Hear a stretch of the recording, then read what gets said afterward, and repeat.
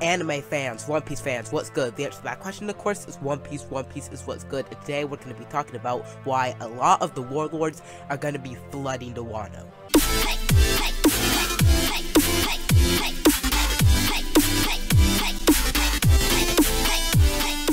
Hey guys, before I begin, I just want to say I have a cold, and I know I'm being cliche, and I know you probably can't tell the difference between this voice and my normal voice, but yes, I do have a cold, in case there's a couple of sniffles in this video.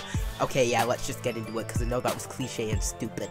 Okay, so this video is about the Warlords. So the Warlord system was abolished 2 chapters ago in chapter 956. Now, the Warlords are being hunted by the government. Mihawk, Weevil, Hancock, Buggy, all of those guys are being hunted by the world government and were attacked in chapter 956. And I say a lot of them will end up in WANO, at least one. And why do I say that? So, here's the thing, it's just simple logic. The government is chasing them. So by logic, one of them, or a lot of them, would want to go to a place where the government does not have jurisdiction, a place where the government does not have power, a place where the government cannot touch them legally, because the world government doesn't have jurisdiction in that area, and that would be WANO.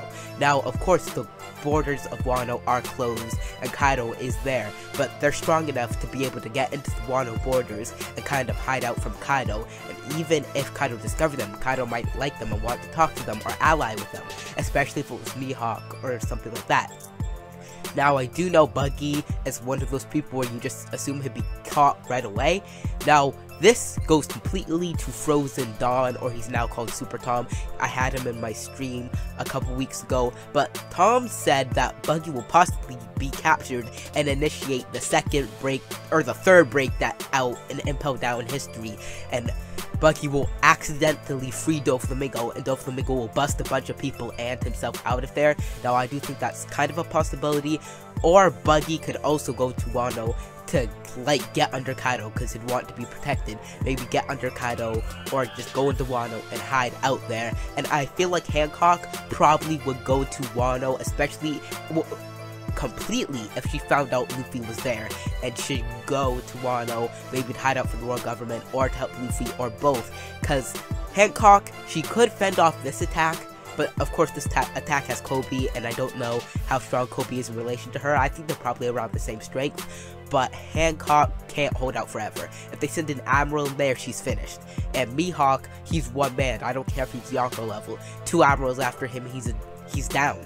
So Mihawk could go to Shanks, or he could go to WANO. I don't really see Mihawk going to WANO, but I definitely see Hancock, Weevil, and what's-his-face? Buggy.